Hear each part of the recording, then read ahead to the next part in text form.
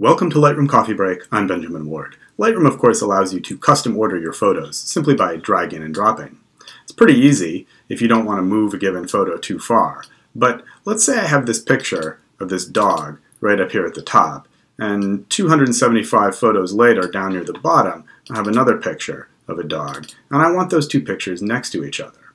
Alright, I go up, I select the one at the top, I drag it to the bottom of the grid, I wait for the grid to scroll. And this, it does speed up over time, but still, there's only a 60-second video, right? This is going to take too long.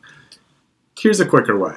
Select the photo you want to move, scroll down to the bottom, Command-click on Mac or on Windows Control-click to multi-select so that the photo you want it next to is also selected, and then just click and drag slightly to the left on that photo, and the one from the top will pop down right next to it.